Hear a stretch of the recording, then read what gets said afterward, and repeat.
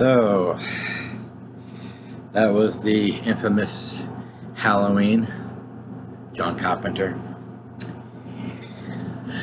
So you can see where this is going today.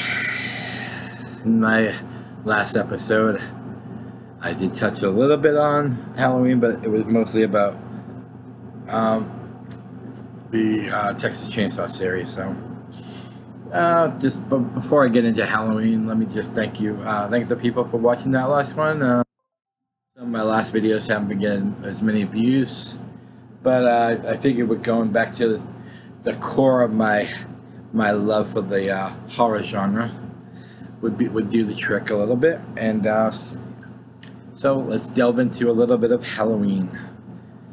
So Halloween 1978, the world is introduced to Michael Myers, and starts off with well, everybody knows. Starts off with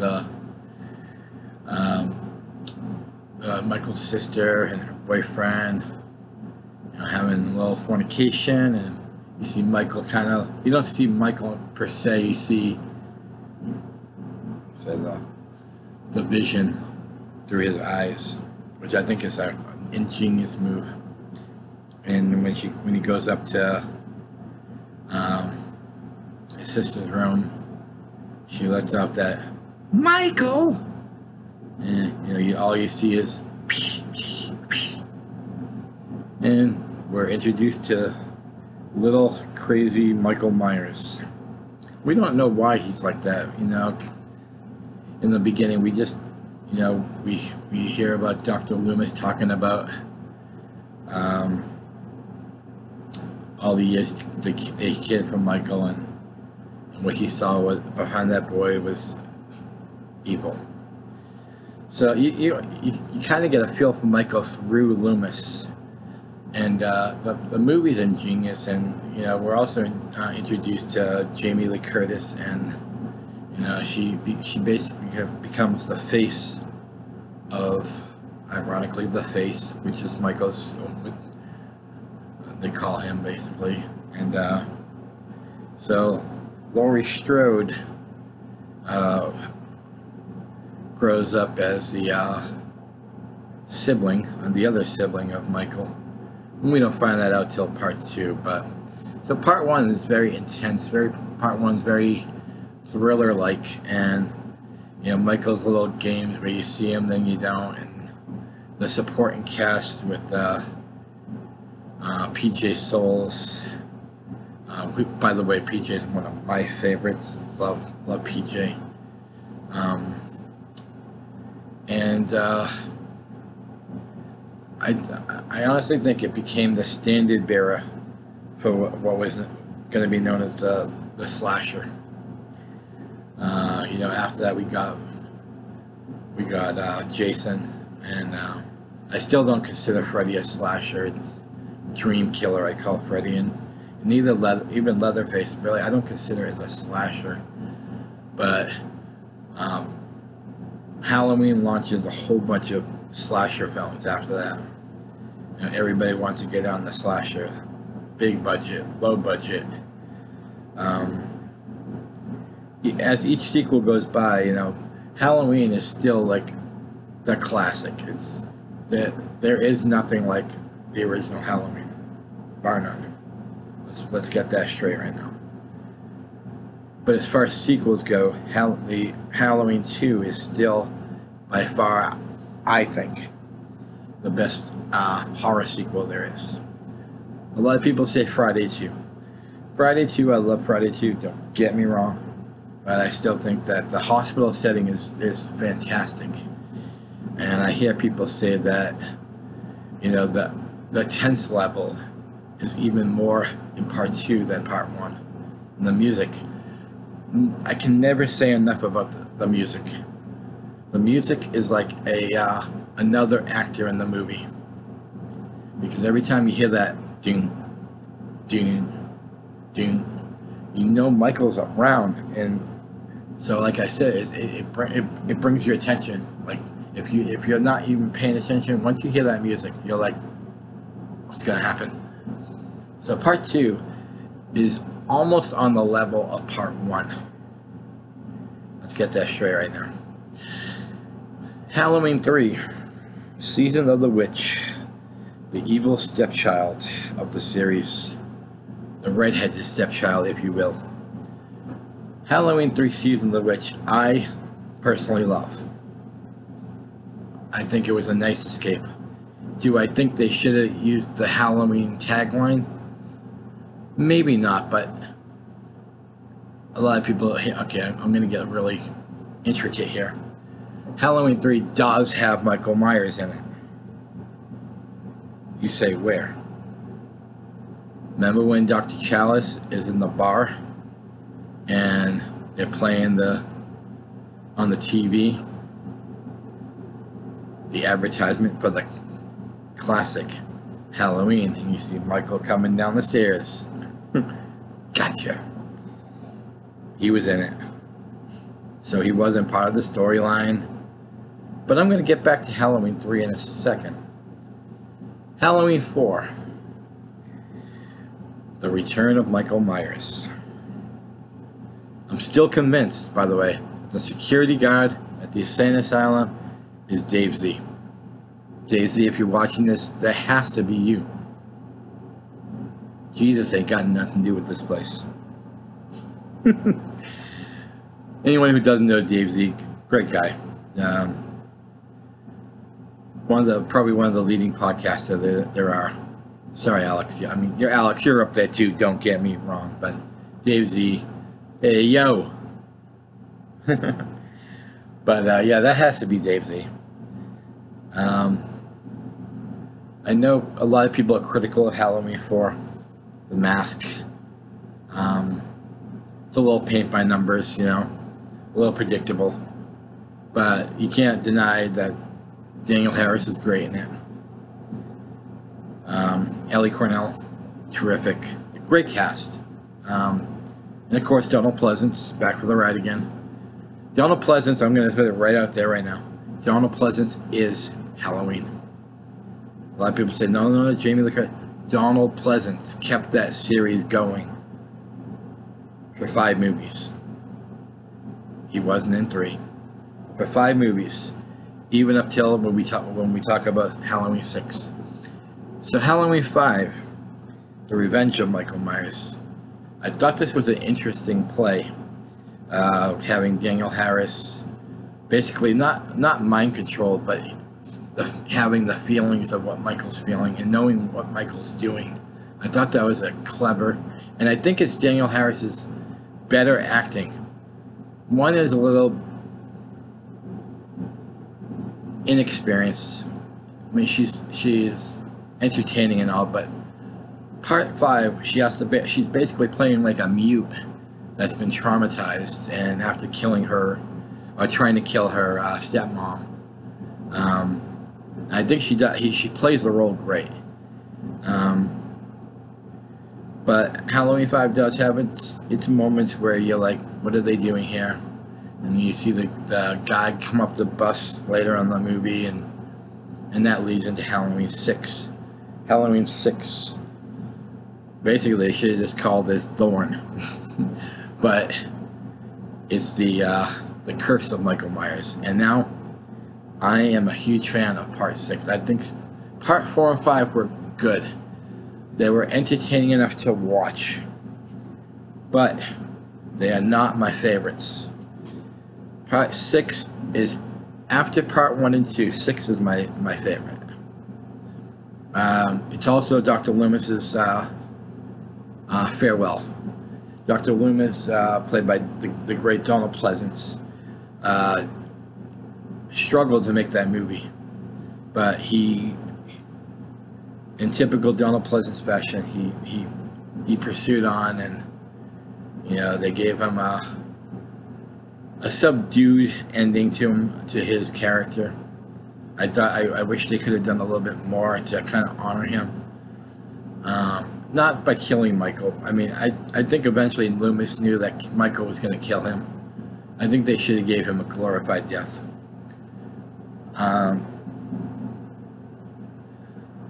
Then we come to Halloween H2O. Some people like this one, some people don't. I'm in the middle. I don't like the fact that this was the first movie to erase everything since 2. So now we're coming on to different timelines and different of Michael. And this was supposed to be 20 years later, and we get to see a young Josh Hartnett in it, and it has a good cast, but I think it's also a little paint by numbers, and it does have a great ending though. Until we come to Halloween Resurrection, when the kill at the end of H2O gets desecrated. I'm going to bring up something from Misery, when Annie Wilkes is talking about the chapter place and how the guy went off the cliff and everybody, they were all sad. And the next week they showed the same thing, and it was a complete ending how he got out. And are you all on amnesia? He didn't get out of the cockadoodie car. That's exactly what they did with Resurrection. They took a wonderful ending of H2O and desecrated it with a chapter play. That wasn't Michael. What? So you can see where this is going. They kill off Laurie Strode for now. And then it becomes Survivor in a house with cameras, and I don't know. They might as well just made that, like, they might as well just had all the people from Jersey Shore on it, because it was that bad. I know there are Resurrection fans out there. I'm not one of them. I know a lot of people that are not one of them. So, yeah, let's just skip over that. Then we come to Rob Zombie's Halloween. Another new timeline. So now, Michael was born in a dirt home with a mom who's a stripper to make ends meet, a boyfriend who's a drunk and a pervert towards the sister, and Michael killing animals, and the whole backstory. I thought the kid who played Michael Myers was great, Jake Farish. I thought the backstory was a little overplayed, but I didn't mind it. I didn't mind them giving us a backstory.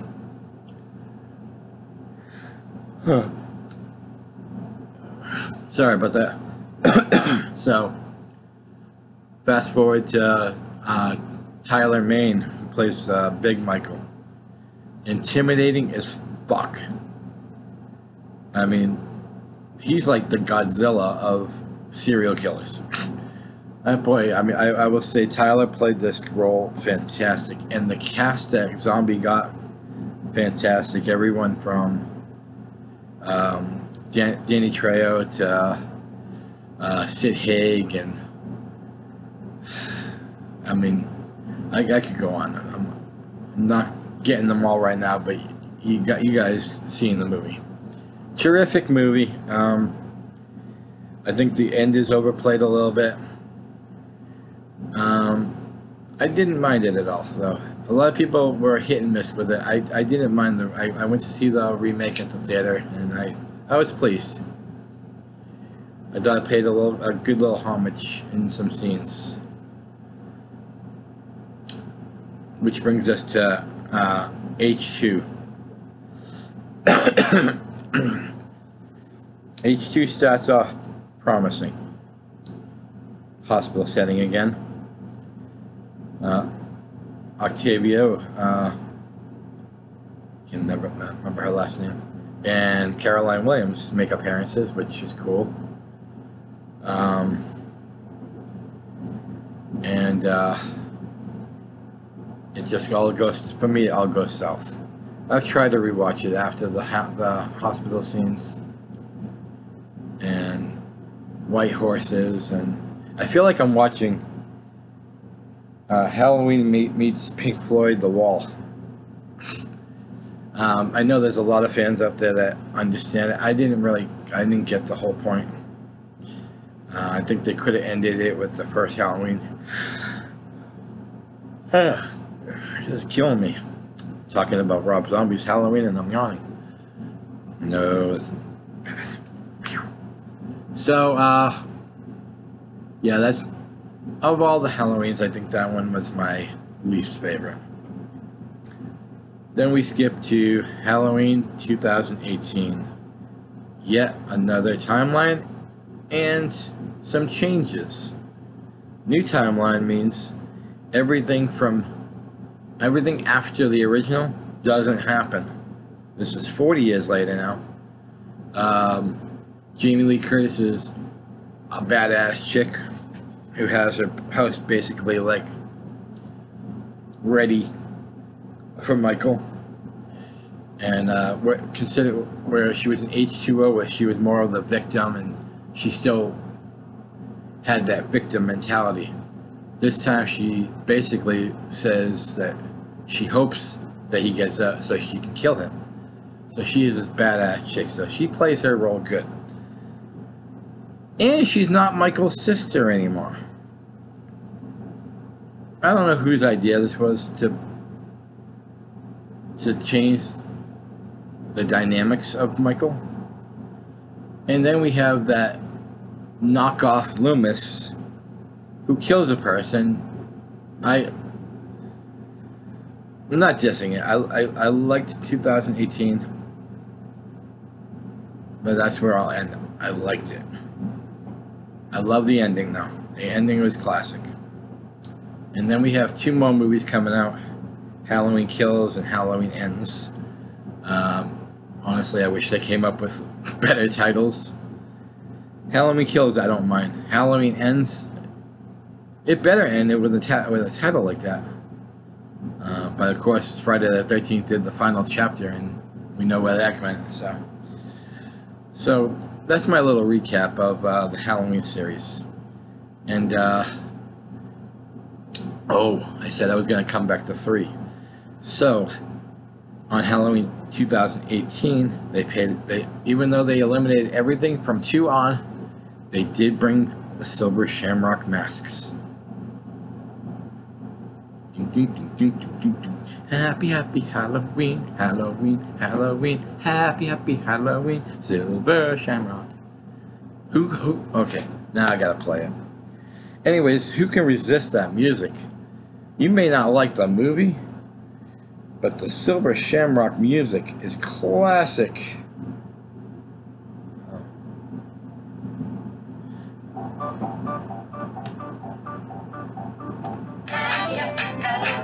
Halloween, Halloween, happy, happy Halloween, Silver Shamrock. Happy, happy Halloween, Halloween, Halloween, happy, happy Halloween, Silver Shamrock. It's almost time, kids. The clock is ticking. Be in front of your TV sets for the marathon. And remember the big giveaway at 9. Don't miss it. And don't forget to wear your masks. The clock is ticking. It's almost time. Halloween, Halloween, happy, happy Halloween, Silver Shamrock. Happy, happy Halloween, Halloween, Halloween, happy, happy Halloween, Silver Shamrock.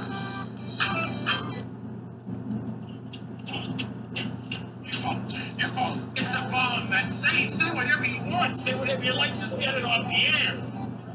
Please, just right. It's all it's the 3rd episode. It's still on. Please, check out the 3rd channel. The 3rd channel. They're trying to get me off. Stop it, please. For God's sake, please stop it. There's no more time. You've got to stop. Please stop it. Stop it now. Turn it off. Turn it off. Stop it. Stop it. Stop it. Stop it. Stop it. Stop it. Stop it.